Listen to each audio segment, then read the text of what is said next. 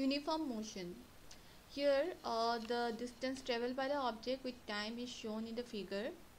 If we observe, we found that in equal interval of time, the interval of time is 1 second, the distance traveled by the object is also equal. In the first interval it is covering 10 meter, second 10 meter, third 10 meter, fourth 10 meters, and the last also 10 meter.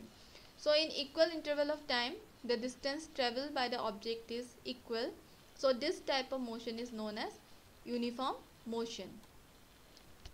Next, non-uniform motion. In this case, this time interval is equal, but the distance covered by the object is not equal. In the first interval it is covering 1 meter, second interval it is covering 2 meter, third interval it is covering again 1 meter, fourth interval it covers 2 meter, and in this way we can see that the distance covered by the object is not equal in equal interval of time.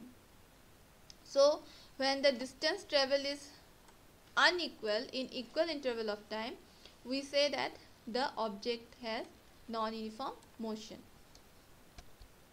Now speed. The distance traveled by a moving object per unit time is expressed by the quantity, and it is known as speed. So speed tells us how fast an object is moving. We can define speed as the distance traveled by the object per unit time, and it is expressed by speed is equal to distance traveled by time taken. The unit of speed is the unit of distance divided by unit of time. Unit of distance is meter and unit of time is second. So unit of speed is meter per second. Now type of speeds. Uniform speed.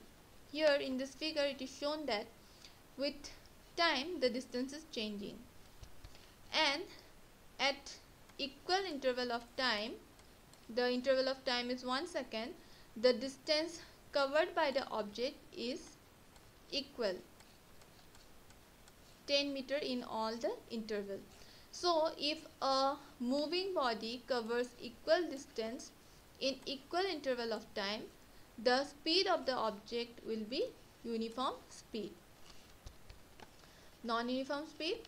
Here it is shown with time how the distance is changing. In this case, the distance covered by the object is not equal.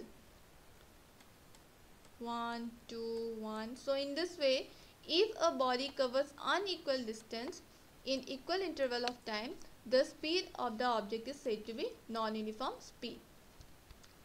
Now, usually when I consider any moving object like bus, car, train, etc., they do not move with a uniform speed during the whole journey.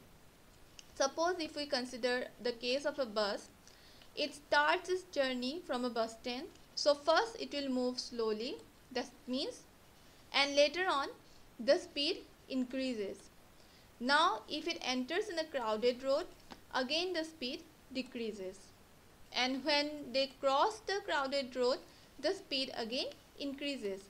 That means during the entire journey, the speed is increasing, decreasing and increasing. That means the speed is not constant. So in such situation, we use another term, that is average speed. And it is defined as the ratio of the total distance traveled by it divided by total time taken by it. And it is expressed in this way: average speed equal to total distance traveled divided by total time taken. Thank you.